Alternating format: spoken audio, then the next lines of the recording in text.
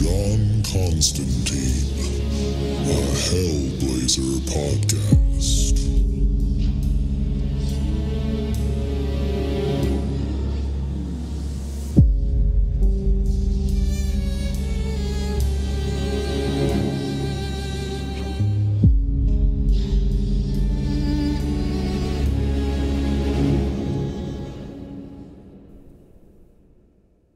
Hey there, everybody, and welcome back. Before we get into the episode, just want to let you know that this is the free version of the podcast, and all that means is that we are way behind where I'm at in Patreon. So if you are loving this podcast and you need more John Constantine in your life, definitely go check us out at patreon.com/planes, trains, and comic books and sign up for the Hellblazer tier, where you'll get access to the entire Hellblazer library that I've recorded so far. And also you'll get access to the exclusive episodes of the Planes, Trains, and Comic Books main podcast. So if any of that sounds good to you, definitely go over to patreon.com/planes, trains, and comic books, all one word, and sign up there. And with that out of the way, let's get into the issue. Today we are reading Hellblazer number 55. And just a little catch up from the last couple issues. John has been tasked by a royal fixer to remove a demon from Prince Charles in the royal family. And this demon isn't just any demon, it is the demon Calabraxis, which is actually the demon that possessed Jack the Ripper and caused all those murders in the late 1800s. So John has done pretty well so far. He has identified the demon, he's got his name, and that's pretty much all you need to banish a demon, is knowing its actual name. So he is in the process of taking those last steps in order to remove this demon. And at the same time, the royal fixer, who's named Marston, has been planning on covering up this whole mess, and that includes murdering John and his psychic friend who's been helping him out named Nigel, and that way there are no witnesses to this whole royal family debacle. And I believe at the very end of the last issue, we left with Calabraxis actually realizing that John and the other people were inside of the Caligula Club about to do this final spell. So instead of waiting for that, he went on the attack.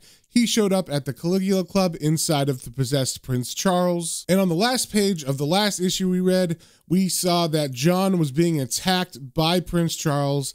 John was tackled to the ground, and all we saw at the very end was a black panel and the sound of bones crunching. So first things first, with issue 55, we got the cover here. We see a Union Jack flag, and coming out of the middle of it is the demon skull of Calabraxis himself. Another great cover by Glenn Fabry, and we see also that this is written by Garth Ennis with art by William Simpson. And we start off on the first page with no mystery at all about what happened between the last issue and this one. They made it look like John was in dire straits, and he is definitely injured, but we start off with him being treated for his injuries. John is yelling out in pain as David Heslett wraps him up with some bandages, and he's saying, "Ah, careful, you stupid bastard! Ah!" And David is saying to him, "Don't struggle so much then, and watch your mouth." And it seems that John doesn't actually know how he got out of that situation. He just knows that he woke up here. So he asks Marston, who's in the room, "So what happened? I thought I was a goner." And Marston answers him, "Fortunately, Heslett had the foresight to bring a revolver. I believe they call it kneecapping. He's over there." And if you remember, in the last issue, we saw that Marston was actually making David Heslett prepare to kill John with that revolver once the ceremony was done, and instead he was able to use it to save John's life. So Marston points over to the corner where the possessed Prince Charles is hanging from a wall with swords in his hands, literally hanging him from the floor. You can see his kneecaps have been totally blown out, and he is screaming in pain. And we see the name of this issue is Royal Blood Part 4, Dog Eat Dog. So seeing this, John stands up and says, "That's pretty secure, all right. Christ, this hurts." And David Heslett says, "He took a little chunk out of you, but the bone's intact." And then Marston tells everybody, "We'll go up to my office. Quieter there." And then as they're walking to his office, he turns to David and says, "Oh, and could you deal with that matter we discussed a few moments ago, Heslett?" And David obeys him and leaves. And then John turns to him suspiciously and says, "What matter is that, Marston?" And then Marston stops walking and turns to John and gets really close to his face and says, "None of your business. Understand this, Constantine. Once you've returned that thing to hell, you will forget all of this.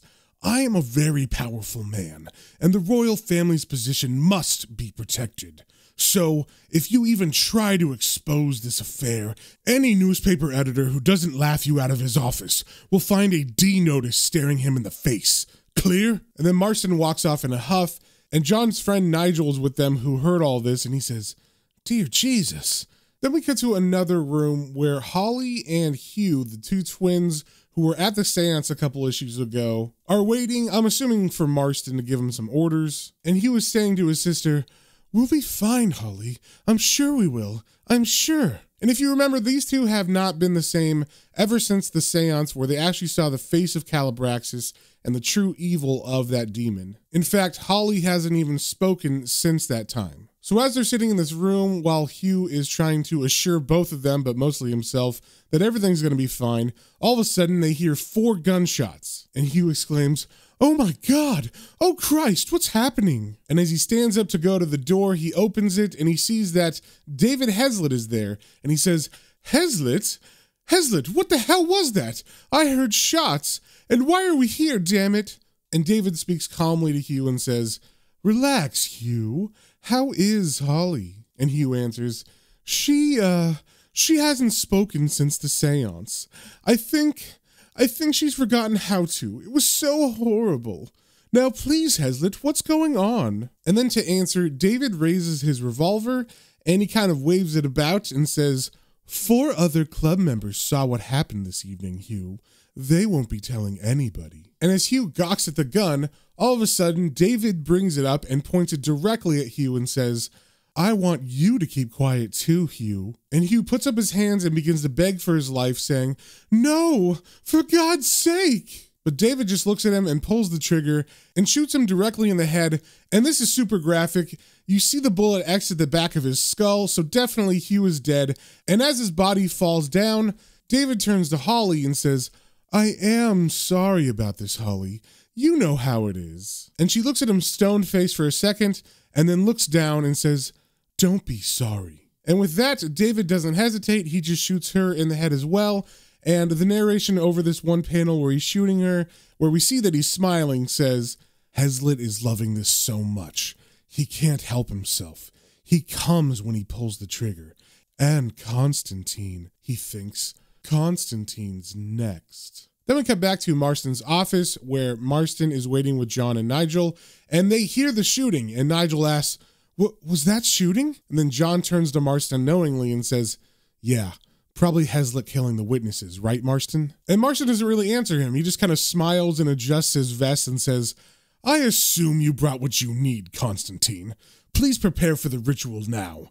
And if you'll excuse me, I must speak to Hezlet." And then he leaves his office, and the second he closes the door, Nigel turns to John and says, You know what that means, don't you? He'll kill us too." And John turns to him and agrees and says, "As soon as the demon's gone, we've had it." And Nigel kind of starts freaking out. He says, No, I don't want to die." And John's not really paying attention. He begins to stroke his chin, trying to ponder how to get out of this predicament, and he says, "Shut up, Nige, I'm thinking. Now, Marston has the same manuscript page as I do, and the binding spell. I think he summoned Calabraxis and bound it to the royal bastard. Shit, I know he did. I can't think why, but I know he did it." And Nigel's confused for a second. He says, "Marston? But he's trying to get the demon out." And John replies, "Yeah, whatever he wanted out of this, he hasn't got it. So he wants me to do the dirty work and clean up his mistake." And Nigel continues freaking out, saying, "But that doesn't help us, does it? We're gonna die. Constantine, you're supposed to be good at this. Think of something." And John turns to him with his arrogant sneer and says, "I already have." And then he pulls out the spells that he was talking about that he found from Marston's desk, and he says, "Let's see. Contacting, summoning, binding. Got it." And Nige asks, "What are you going to do?" And as John replies, he pulls out a cigarette and begins to light it, and they walk out of Marston's room, and John says, "What I always do, Nige. Screw them before they screw me." So he walks down the hall and he finds the room that Prince Andrew was in. And this was from the last issue. If you remember, as they were walking down the hall when they first got to the Caligula Club, Prince Andrew came out of one of the rooms after hearing John's voice, and he began to yell at him, but he was in full BDSM leather gear and like straps and a mask and everything. So he looked completely different than we'd seen him. So for some reason, John goes over to that room and he knocks on the door, and Prince Andrew answers saying, "What is it? I'm very busy." And out of nowhere, John has already picked up a fire extinguisher and smacks him on the head and knocks him out and pulls Prince Andrew's limp body into the room. And then John begins to rummage through the desk that's inside, and the narration says, "Not many people can say they've decked a member of the royal family. It's turning into quite an evening. And with his taste in clothing, I should find just what I need." And as he rummages through the desk, he finds what he's looking for, and what he's looking for are handcuffs. And he says, "Bingo." Then he walks back to Marston's office, and the narration says, "I know what I'm going to have to do here, and I reckon I can live with it. Shit, I live with everything else, but I need to talk to Marston. I need to know why." So as John walks into Marston's office, it turns out Marston and David Hezlet and Nigel are all there waiting, and Marston says, "Where have you been?" And John replies, "Bathroom. Wait outside for a sec, will you, Nige? Hezlet, you can piss off too. Let's talk, Marston." And Hezlet does not appreciate what John just said to him, so Hezlet says, "I'm warning you." But Marston cuts him off saying, "Quiet, Hezlet. Do as he says." And then as David and Nigel walk out of the room, Marston and John turn to each other, and Marston has a very smug look on his face, and he says, "So, how can I help you?" And John just cuts straight to the chase. He says, "You wanted to put a demon on the throne, Marston. You're a friggin' lunatic." And Marston kind of smiles and says, "No, Constantine. I'm a patriot. I wanted to restore the monarchy of this country to its rightful power. I wanted a king who would have the iron will to rule absolutely, and I believe he was willing. He would be backed by the military and advised by me. There would be no parliament, no opposition, no radicals, no liberals, no thinkers, no immigrants. There would simply be the rulers and the ruled, and we could do anything." And John says, "You're talking about putting the thing that used to be Jack the Ripper in charge of us? The bastard eats people, you head case." But Marston just looks at him calmly and says, But Constantine, what has our royal family ever done except feed off the blood of the people?" And we get this really creepy splash page of Marston looking very serious, and there's a Union Jack being torn above him, and from the tears, blood is pouring, and then the blood is pouring into the mouth of Calabraxis, who is sitting on a throne below, and he is drinking it as he is shredding the flag even more. And the realization of how evil Marston is hits John, and he says, "Jesus Christ." And Marston smiles a big evil smile, and then John looks at him and says, "You are a lunatic, Marston. You haven't a clue what you're dealing with. You can't control it, and you don't know how to banish it. You couldn't even pick the right bloody demon, could you?" And Marston kind of chuckles and puts his hands in his pocket and begins to stroll around the room and says, "I admit it was a disappointment." And John cuts him off and says, "I'll bet. Calabraxis, the devil's butcher, and you thought you could control it? Marston, I know I'm a dead man as soon as I've sorted all this out for you, but I'll do it anyway, because I'm not having a blade demon loose on the earth. And I know the next thing you're going to do, you stupid piece of upper-class shit, is go looking for another demon, and then you're going to try it again." And then John looks at him with extreme disgust and hate, and he says, "God damn your black soul to hell." Then we focus on Prince Charles, who is in the same room as them, but he's going through some kind of existential crisis, and mainly it's because the demon is realizing that he doesn't have a chance. It knows John Constantine is going to kick him out of this body, and it does not want that. So we get a full page of like the musings of the actual demon, and the way that they draw this is super creepy. It's the demon is actually like latched on to Prince Charles's brain and brainstem, and little tendrils from the demon's body are worming their way into Prince Charles's brain. And the narration over all this says, "Calabraxis knows the game is up. It just isn't fair. Every time it walks into the world above, it gains new tastes, new pleasures, whole new sensations that can make the return below more bitter still. Oh yes, hell is warmer, and the food is ripe and expertly matured. But 100 years ago, Calabraxis tongued the bile from Liz Stride's guts and the sorrow from her soul, and never once had he tasted such a delicacy. And now it's almost over. A shame. But there is always one crumb of comfort," thinks Calabraxis. "There's always next time." Then we cut to outside the mind of Prince Charles, and we see that around his body, Nigel is drawing all the symbols and the pentagram and everything in order to begin the exorcism. And John is just kind of standing and supervising over Nigel draw these things, and he says, "That's it. Sort of a squiggle linked to a pointy bit. That's the way. Nothing to it, huh, Nige? We'll make a magus out of you yet. And then Nigel turns to him kind of annoyed and says, How can you joke at a time like this? Hezlet's going to kill us. And just as Nigel says that, Marston and Hezlet walk in and they ask, Are you ready yet? 2 hours you've been drawing that thing. Let's get on with it. And then John kind of smiles and says, You're the boss. And then his narration over that smile says, And you asked for this, Marston. If I had any doubts about what I'm going to do to you, they're long gone. All that demon kingmaker bullshit, pal, that was your death warrant. And I guess I had originally thought that Prince Charles was hanging on the wall because the way that Simpson drew him, it looked like he was hanging from a couple swords. But actually, he's pinned to the floor with the swords. So he's still in the same Jesus Christ pose, but he's actually laying on the floor and he's surrounded by the pentagram and all the symbols and everything that Nigel drew. So John looks at Prince Charles on the floor and he begins the ceremony and he thinks to himself, this bit's easy. A slight twist on the summoning ritual to get him out, and then we can start playing my way. So John points at the possessed Prince Charles and yells out, Don't piss about, you bastard. You heard the spell. You know the rules. Get out of him. And then apparently nothing happens quick enough for Marston and he says, Nothing's happening. And just as he says that, the demon Calabraxis is pulled out of the mouth of Prince Charles, and it looks like Prince Charles is vomiting up ground beef. Maybe it's all pink, and it's definitely flesh, and maybe it's all the stuff that he had eaten from all the different people. But either way, it's definitely gross meat that he's puking up. And Calabraxis appears just as he looked before in front of John and everybody. And then John turns to Marston and says, You were saying? And then Marston looks at the prince and thinks that he's dead and he yells, It's killed him! And then John evaluates the prince and says, Nah, the wound's just an illusion.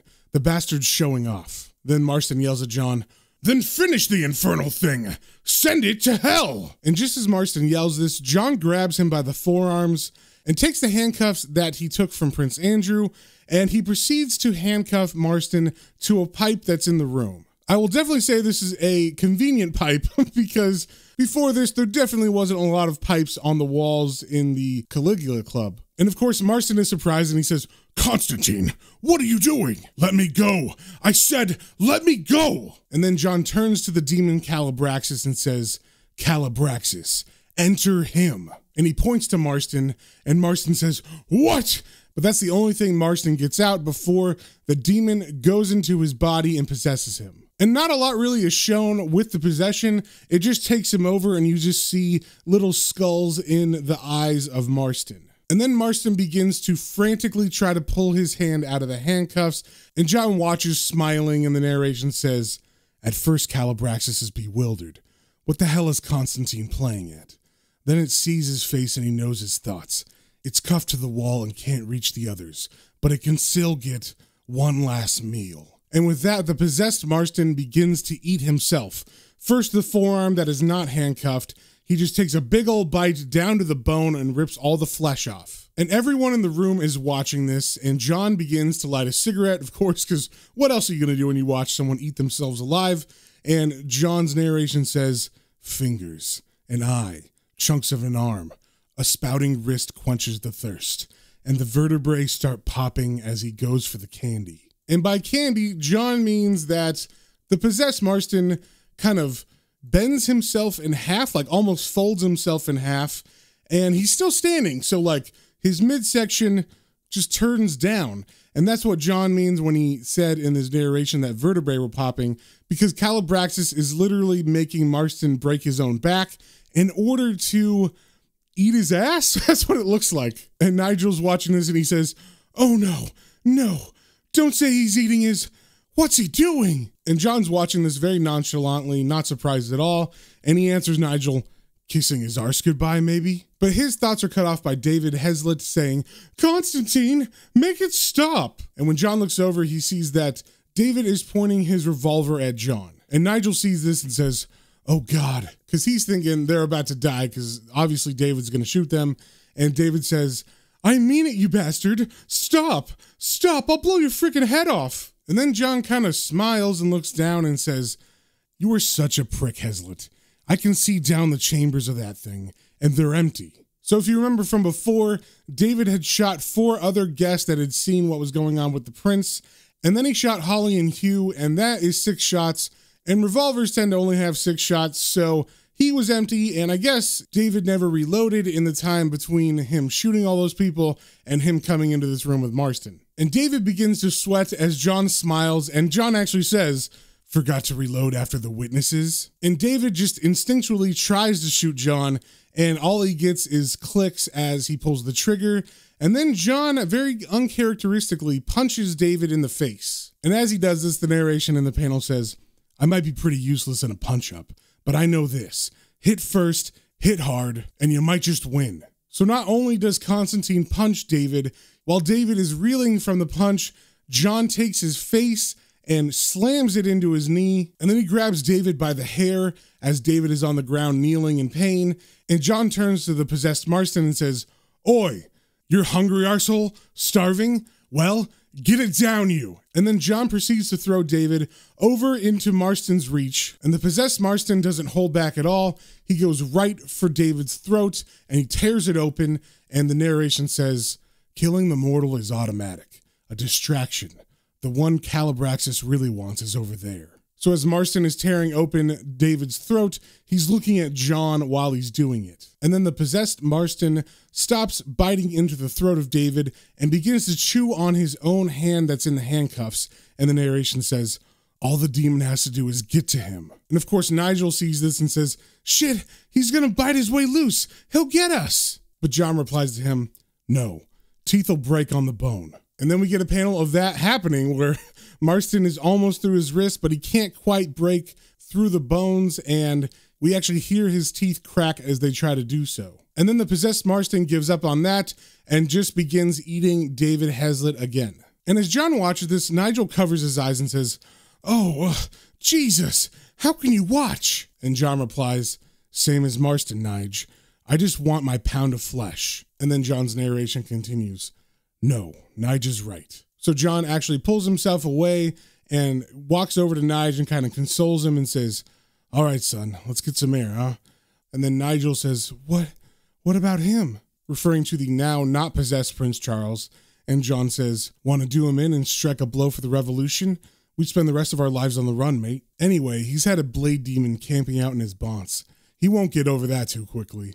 One way or another, the bastard will pay his dues." So John and Nigel just leave Prince Charles on the ground, all bloody and covered with goop and everything that came out of him.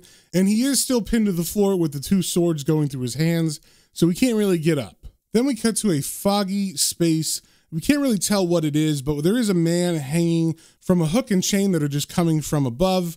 And the man is naked, and we see that the man is Marston. And the narration says, "Sir Peter Marston snaps awake, unsure of where he is. It's dark. There's a foul smell. It's so cold." And then he calls out, Is there someone there? Who is it?" I am Sir William Whitley Gull." And then the naked body of Marston looks up, and he sees the demon Calabraxis staring at him. And the narration says, "Calabraxis sniggers to itself as Marston's first scream echoes round its pantry. It's the butcher to the devil's court, after all, and it takes pride in its work. And it knows what the first of the fallen will be dining on tonight." So it seems that John cast the demon back to hell, obviously, and the demon took Marston's soul with him, and now he's torturing Marston in hell. And as John walks away from the Caligula Club at night, the narration says, "What has our royal family ever done except feed off the blood of the people? You tell me, mate. I only work here."